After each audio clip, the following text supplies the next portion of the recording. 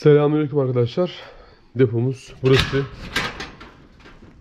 Bakın burası böyle yuvarlak bir şekilde içten komple dolaşabileceğiniz bir storage depomuz. Burası. Buraya niye aldınız diye sorarsanız vallahi dünya kadar kutu gözüküyor. O yüzden bu depoyu aldık. Şimdi bakalım nasibimizde ne varmış. Görelim arkadaşlar. Gördüğünüz gibi hep kutular 1, 2, 3, 4, 5. Şurada da var. 20 tane kutu var. Şimdi göreceğiz arkadaşlar.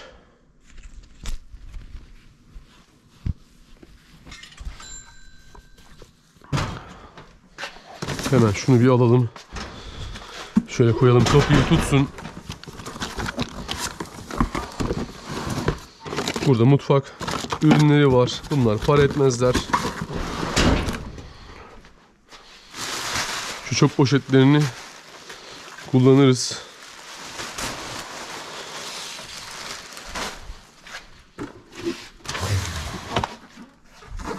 Bir cooler var.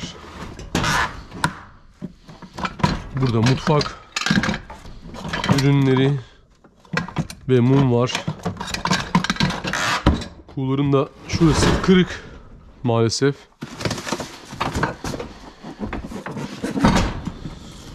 Burada mutfak yazıyor.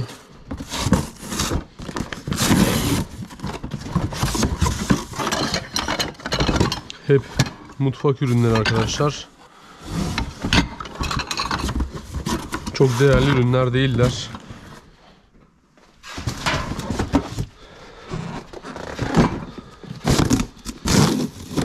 Burada da yine mutfak ürünleri.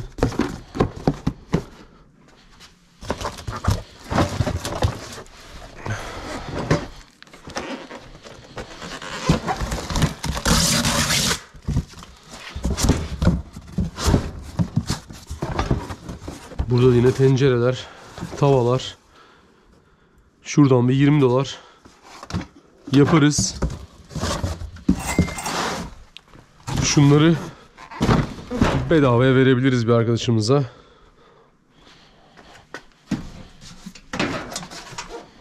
Valla deponun gidişatı şu ana kadar güzel değil açıkçası.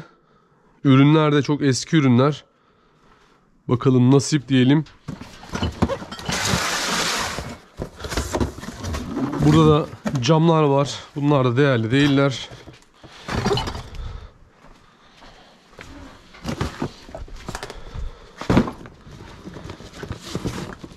Şurada bir iki ayakkabı var. Bir tane varmış. Bunlar ne? Reebok. Şöyle ıvır zıvır ürünler. Bunlar da değerli değil. Şurada değerli bir şey. Bakalım çıkacak mı? Pasaportlar var. Bakalım içlerinde hiç para var mı? Neresiymiş? İtalya. United States.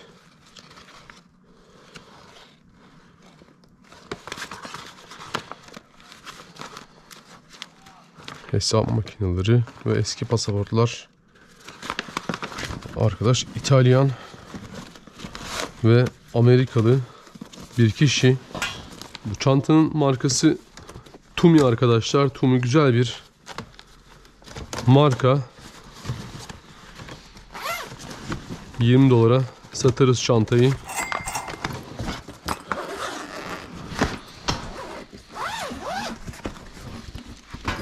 Evet, burada beyefendinin pantolonları var. Şimdi genelde valizlere güzel eşyalar aslında koyulur, sağlam korunsun diye. Bakın şöyle bir bıçak seti var. 10 dolar. Şurada fotoğrafları var. Bunları vereceğiz. Aslında güzel bir aile. Yani resimler öyle gözüküyor. Tabii içini bilmiyoruz.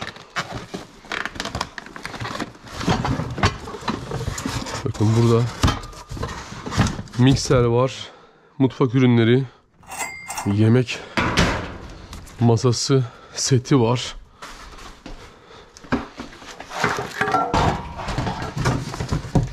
Sıradaki kutular.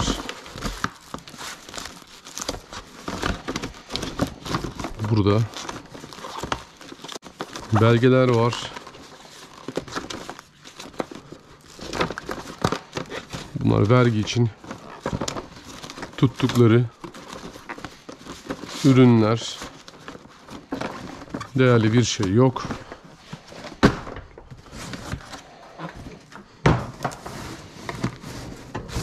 Burada sadece kıyafetler var. Marka hiçbir şey var mı? Usta İtalyan. Hepsi normal markalar.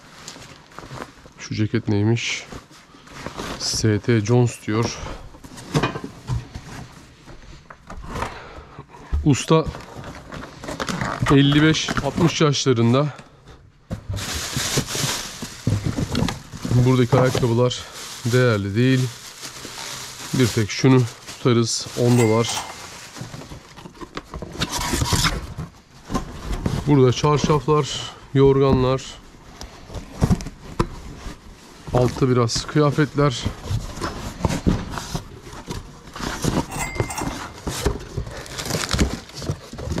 Şöyle bakalım da başka bir şey var mı?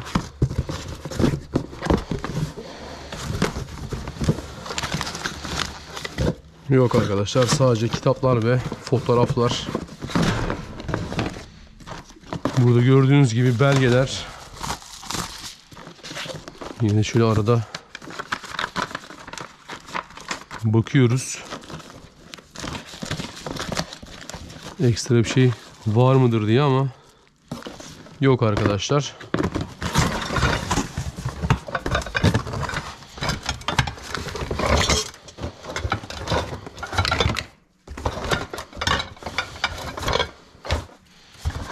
Bunu da bedavaya veririz.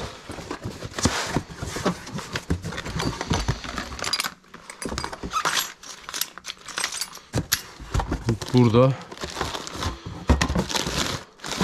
bu herhalde bir kesim aleti. Made in Italy Pasta Pro diye bir ürün. Bu kalsın. Buna bakarız. Burada daha çok tamir aletleri ve çiviler var. Burada biraz tamir aleti var. 10 dolar. Ya balık için ya da tamir aletleri için. Usta bunu tamir aletleri için tutmuş. Çok iyi durumda değiller.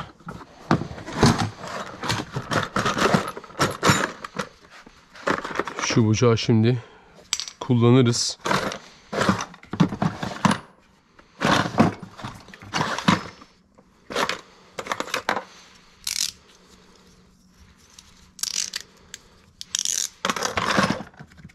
Çok değerli bir tamirati yok arkadaşlar. Sandalye takımı var.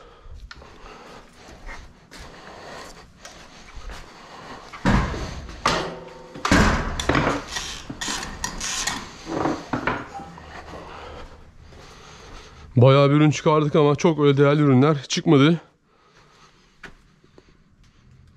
Şimdi ışığımızı açtık. Daha net görebiliriz.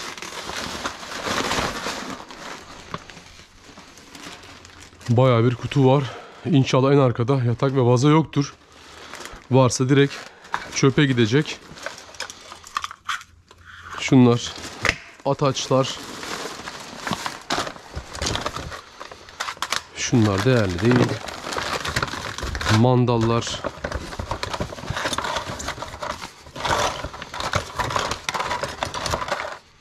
Şunlar da değerli değil.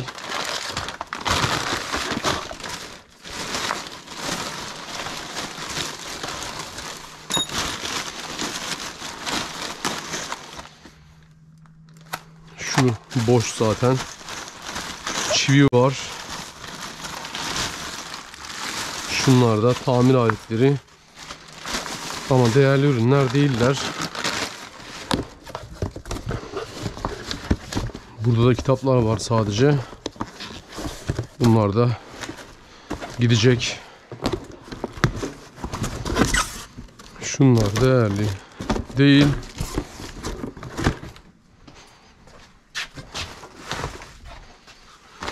Şu kafamıza düşmeden şunu bir alalım buradan.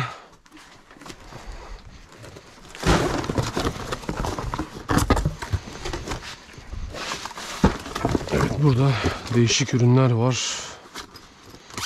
Şurada bir şey var mı? Yok arkadaşlar. Şurada ne var?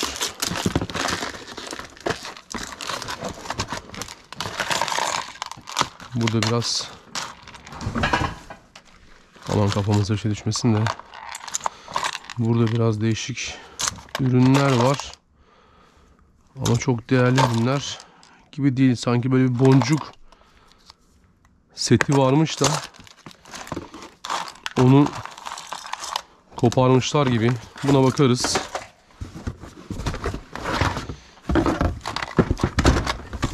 Şurada kasetler var.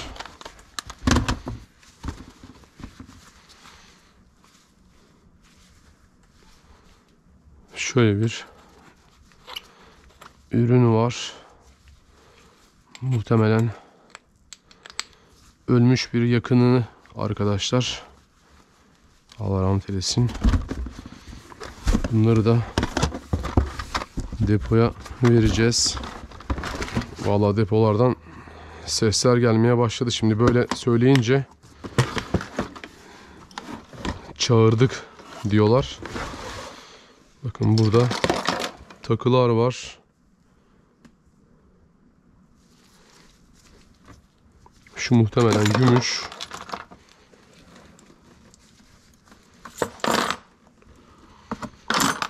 Şöyle eski. Çok eski değilmiş aslında paralar.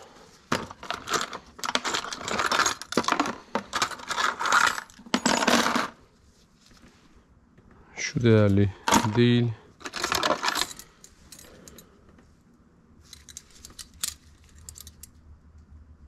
Şu gümüş bir küpe. Şu gümüş bir bileklik. Vallahi korktum ha. Çakı varmış içerisinde. Kapatalım da. Şurada bir para var.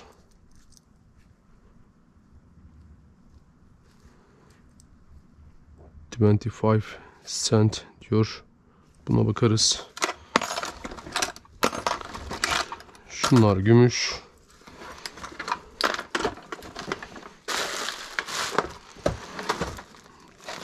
Evet, bayağı bir takılarımız var. Şunu şöyle bir yapalım. Şu taraftakiler bir düşsün. Şunlar değerli değil.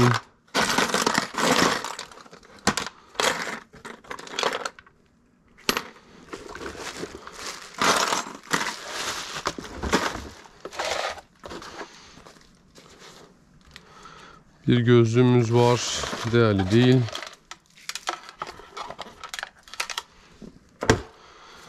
Evet. Şu değerli değil. Şu şöyle kalsın.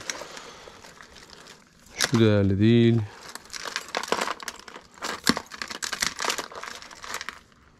Şu değerli değil arkadaşlar. Şu kolye bir şey olabilir mi?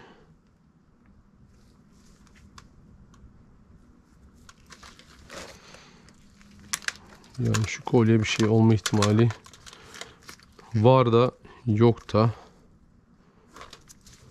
Bir şey yazıyor mu? Şurada bir şey yazmıyor. Şu kolyeye bakacağız. Şimdi şurada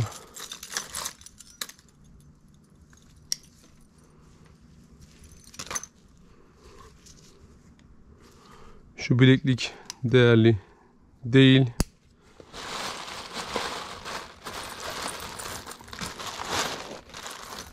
Takılara şöyle bakıyorum da çoğu değerli değil.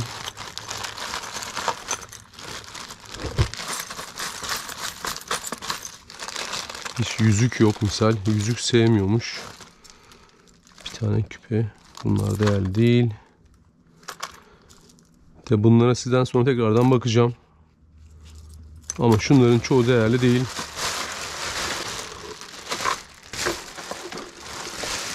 Çok fazla sadece gümüş takılarımız var.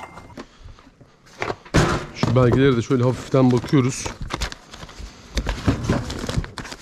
Bazen böyle muhasebeciler paraları içlerine koyuyorlar. Faturalı bir şekilde. O şekilde kalıyor. Öyle bir depoyla denk gelmiştik. Böyle her baktığımız dosyanın içerisinde böyle mandal gibi ataçlarla paralar vardı. Şurası biraz karışık. Karışık olan yerlere bakmayı daha çok seviyoruz. Herhalde hepimiz aynı duygulardayızdır.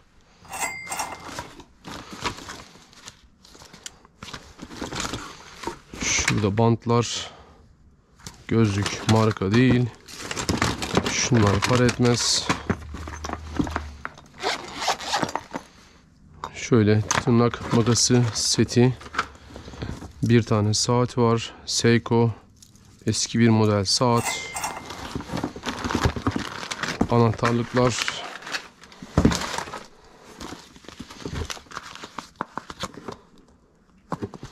Şöyle kağıtlar var. Şunları yavaş yavaş çıkartalım. Çünkü bu altta ıvır zıvır ürünler var. Şu değerli bir şey değil. Şunlar değerli değil. Bir bileklik var. Çelik değerli değil. Saat değerli değil. Bir Seiko daha.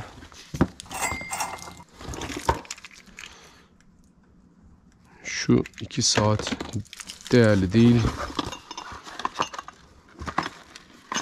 Ampuller. Bunlar da değerli ürünler değiller.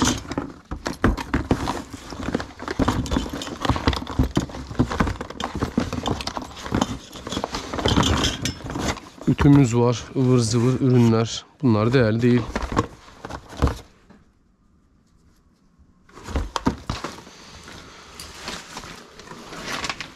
Yılbaşı artık geçti arkadaşlar. Bunlar satılmaz. Şöyle bir herhalde evet jiletler, tamir aleti ürünü, şemsiye.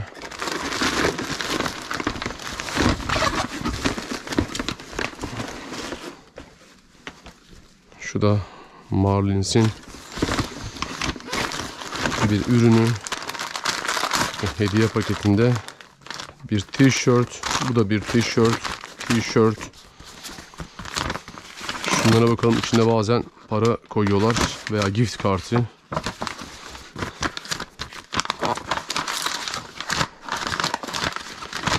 Bunlar da yok.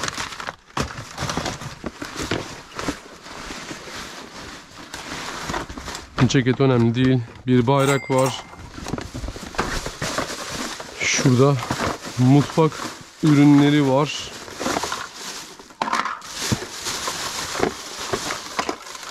Bir tıraş makinemiz var. 5 dolar.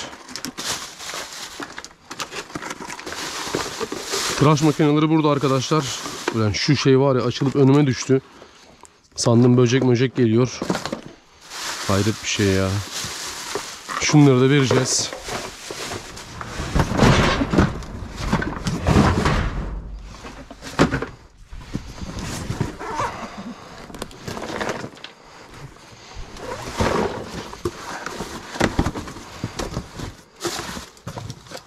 Ayakkabı silmek için ürünler.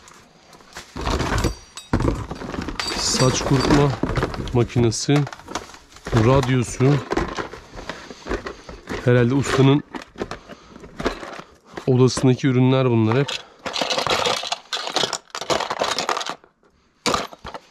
Şurada değerli bir şey yok. Belki parfüm çıkar diye bakıyorum açıkçası. Şunlar değerli değil.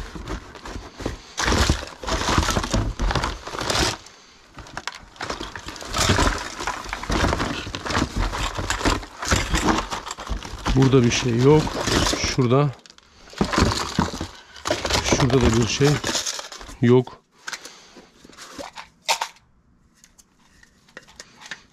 Şu yüzük mü? Hayır, değil. Burada değerli bir şey bizim için yok arkadaşlar.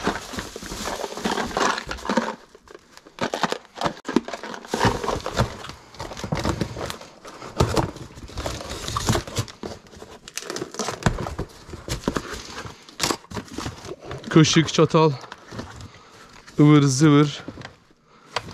Burası da hep ıvır zıvır. Bunları satarız 20 dolara. Kablolar. Bakın kablo da kopmuş zaten. Bunlar kalsın. Burada diğer kutumuz. Burada kıyafetler var. Bakalım eski bir ürün var mı? Yok arkadaşlar. Çarşaf seti var. Gördüğünüz gibi filmler. Buradan video oyunları falan zaten beklemiyoruz. Burada en fazla böyle koleksiyon ürün bulabilirsek bulacağız arkadaşlar.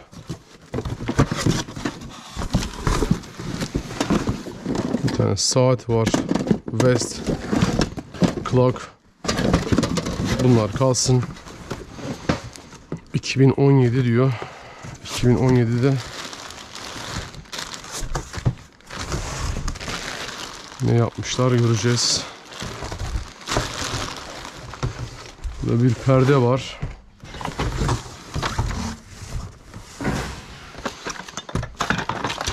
Lambalar. Lastik. Şunlar ıvır zıvır.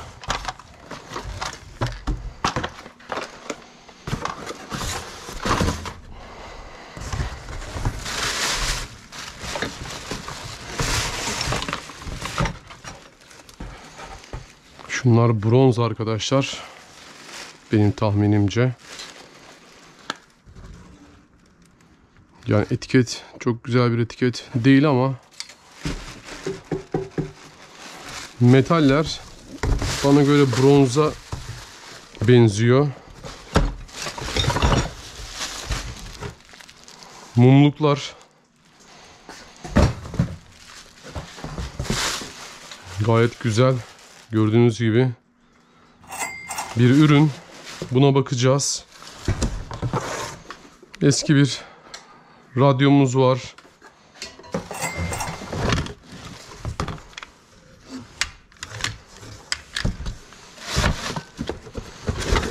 Şöyle bir mutfak ürünü var. Şu lambalar değerli değil. Resmi merak ediyoruz. Çok değerli bir resim değil. Şu da aynı şekilde. Alttakileri de kendisi boyamış. Şunlar değerli değiller. Burada da tablolar var. Bunlar değerli değiller.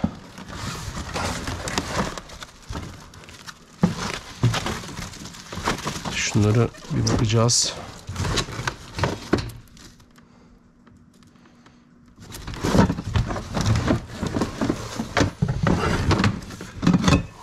Şundan bir tane vardı. Bir tane daha oldu. Hemen yanına koyalım. Bunun tarihi kaç? Yıl yazmıyor. Çok eski bir ürün değil.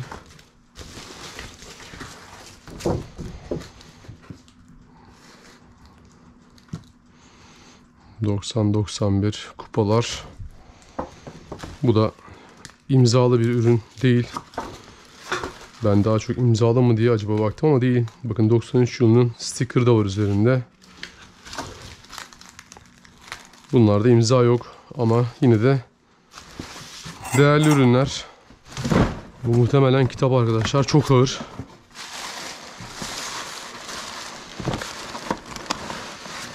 Yani ya da kağıtlar. Gördüğünüz gibi. Bunlar hep ıvır zıvır kağıtlar.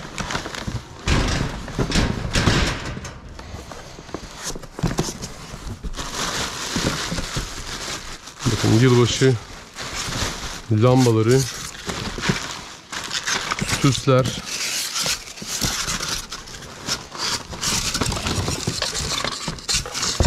Hepsi yılbaşı ürünleri.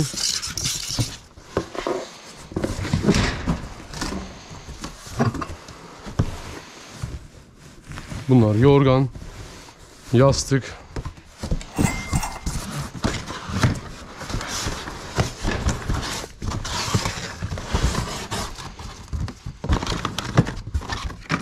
Şu takı kutusu mu?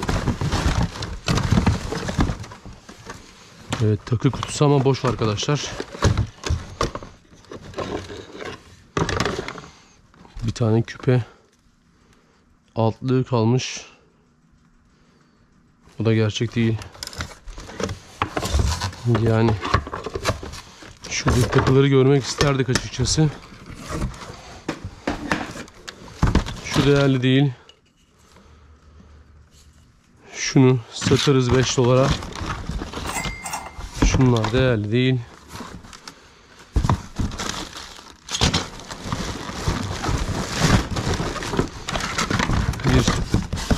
Eski bir kamera. Şunlar önemli şeyler değiller.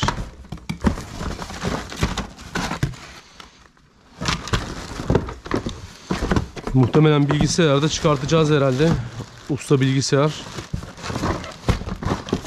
Parçalarını bayağı bir almış.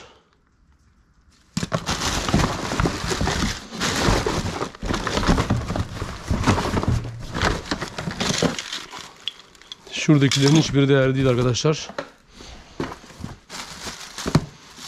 Burada neler var?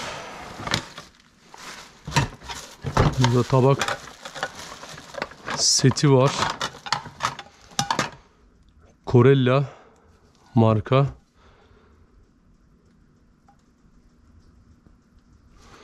Bunlar kırılmayan set arkadaşlar. Şunları 30 dolara satarız. Bu çok ağır değil. Şöyle banyo ürünleri var.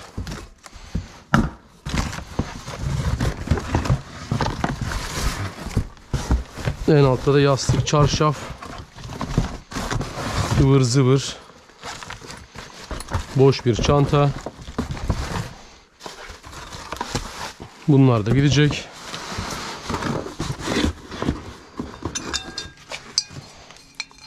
Şöyle eski bir, ya bence eski ürün var. Bakacağız ne kadar eski. Şunlar değerli değiller. Bunlarla hiç kafamızı karıştırmayalım.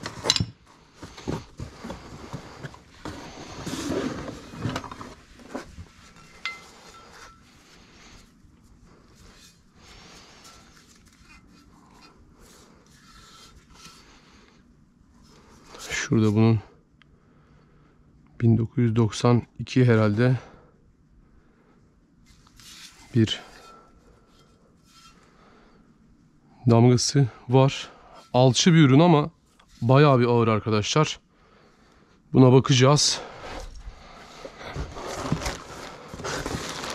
Gayet güzel bir ürün. Sende bakalım ne var?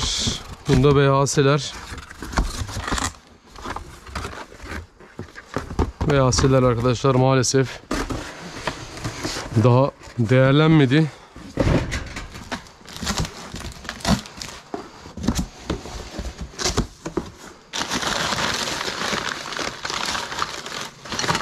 Neymiş markası? Revcrest Made in Japan yazıyor. Şunları tutalım. 585. kutumuz. Kesin yani öyle bir şey. Zamanla artık olacak herhalde.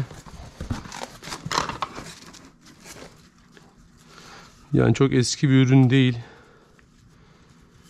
Kırılmış, hatta tamir etmişler.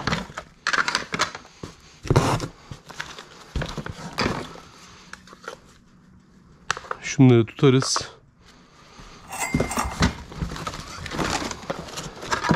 Şu da kalsın.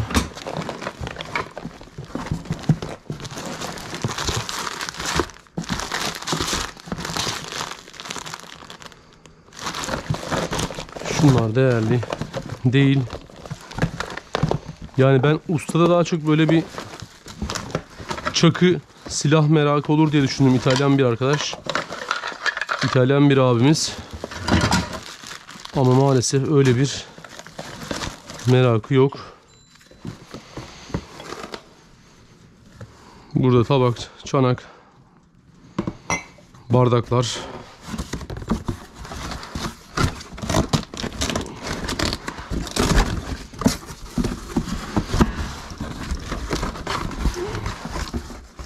Şu kesme aletimiz var. Şu güzel. Şunu 15 dolara satarız. Bir diğer kutumuz.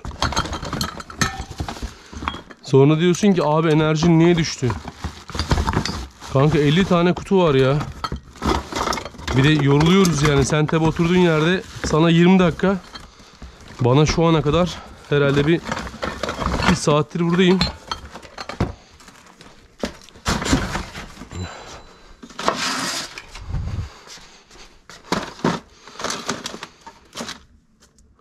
Hollywood Movie Hits diyor. Buradakiler hep filmler.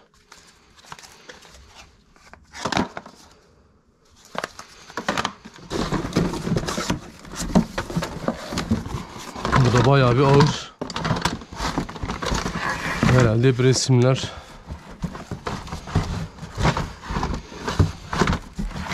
Bayağı eski. Aile resimleri arkadaşlar.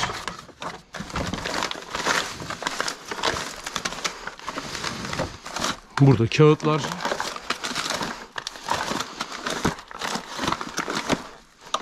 Bir tane plakamız var. Buradakiler biraz değişik olabilir. Şöyle bir Yunus süsümüz var.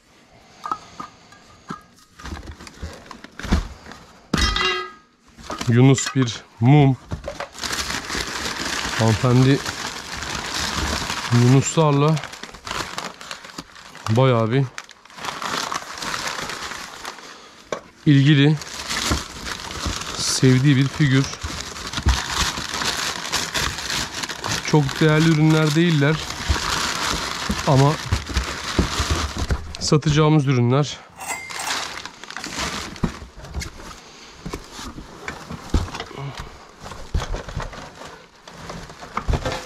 Burada mutfak ürünleri var.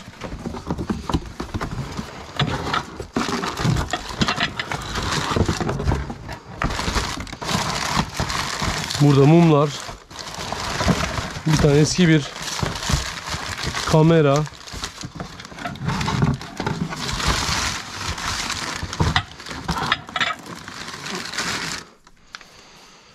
Yani şu top 2011 değerli olabilir. Şu bizde gelsin.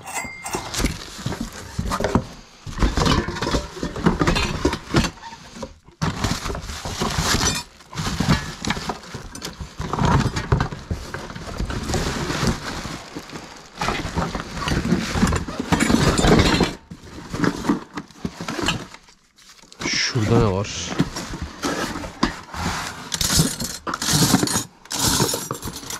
Yani bu kutuyu da alırız.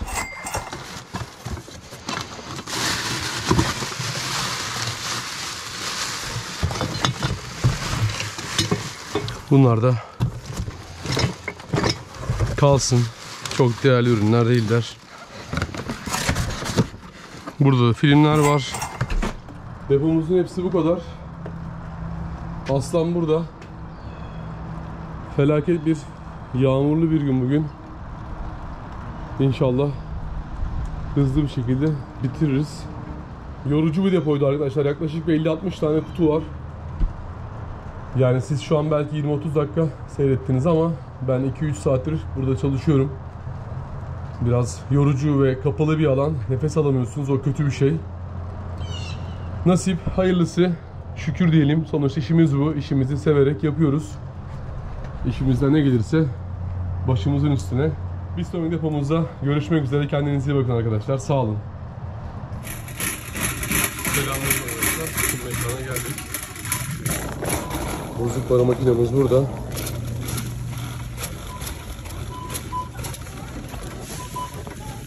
Şimdi şurada şöyle bir bozuk paramız var. Bir tane araya da gümüş kaçmış, onu aldım.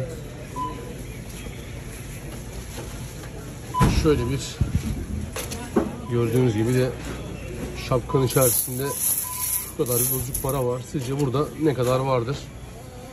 Tahminlerimizi alalım. Şimdi direkt makinemize atacağız, başlayacağız. Her zaman gibi şöyle direkt sallayacağız. Gördüğünüz gibi başlıyoruz.